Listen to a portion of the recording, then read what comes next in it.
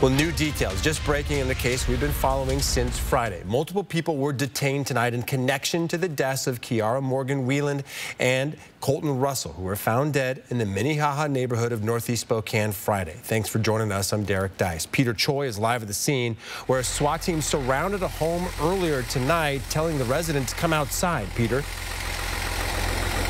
Yeah, that's right. The Spokane police detained multiple individuals from this house. And take a look at this behind me. Many officers are still inside the house. They're looks like they're still taking photos and searching for something for the investigation. But here's what we know so far. Now, earlier tonight, a major crimes sergeant told us that this was related to the investigation into 2 deaths over the weekend. The department public information officer later told us that he cannot confirm that. I spoke to a man who lives right next to the house about what he saw tonight, and take a listen.